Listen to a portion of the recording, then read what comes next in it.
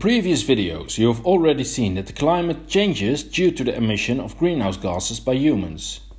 Nature can enhance this effect of warming through so-called feedback mechanisms. If feedback mechanisms take over and there is no turning back, this is called a tipping point.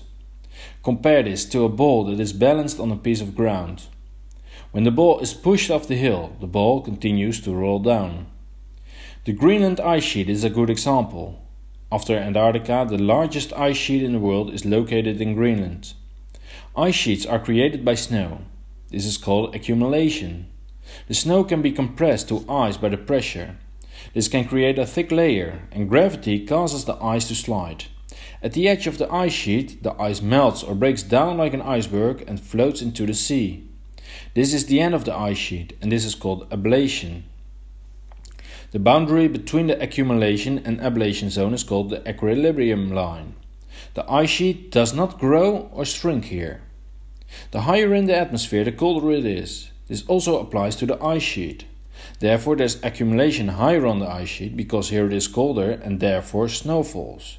The edge of the ice sheet is lower, so it is warmer there.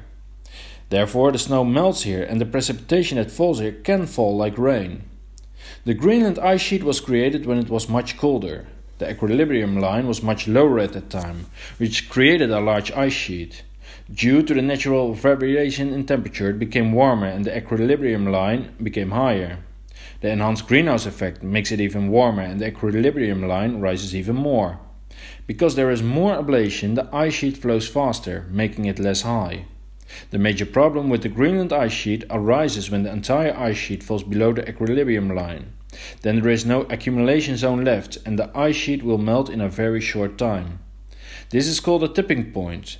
Then, due to the enhanced greenhouse effect, the temperature has risen so much that the ice sheet no longer grows and will melt completely in a short time. Whether this can happen with the Greenland ice sheet and whether this could happen within 1,000 years is still being researched, but if the Greenland ice sheet melts completely, the global sea level will rise about 7 meters.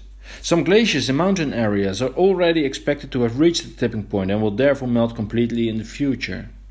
This tipping point example shows that it is very difficult to predict the impact of the changing climate on ice sheets.